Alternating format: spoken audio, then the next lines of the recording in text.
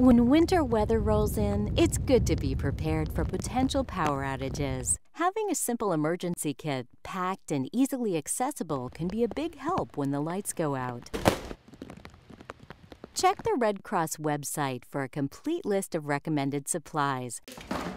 But a good place to start is a 3-day supply of water, canned and dried foods, and don't forget the can opener, flashlights and extra batteries, a battery-operated radio, first aid supplies, including prescription medications, names and phone numbers for emergency services and family or friends, and sleeping bags or blankets. It's also useful if you're able to keep some cash on hand since ATMs won't work without electricity. Remember, if you experience an outage, call 360-992-8000 to report it and receive updates. More information on outage preparation is available online.